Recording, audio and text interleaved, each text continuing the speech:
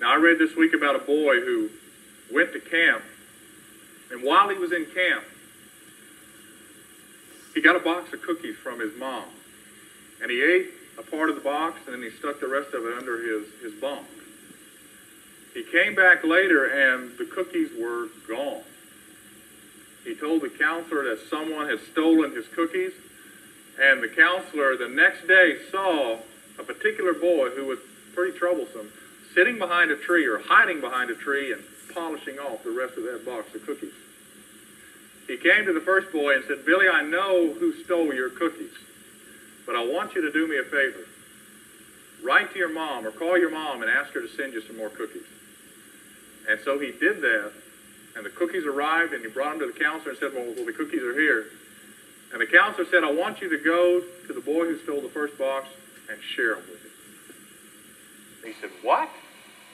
He's a thief. Why would I share cookies with him? He stole the first box." He says, "I just want you to trust me. Go and share them with him."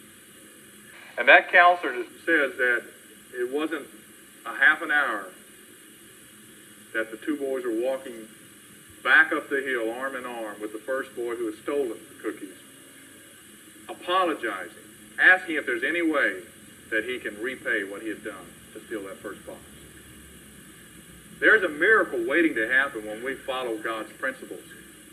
And when we refuse to follow God's principles, there is a cost as well.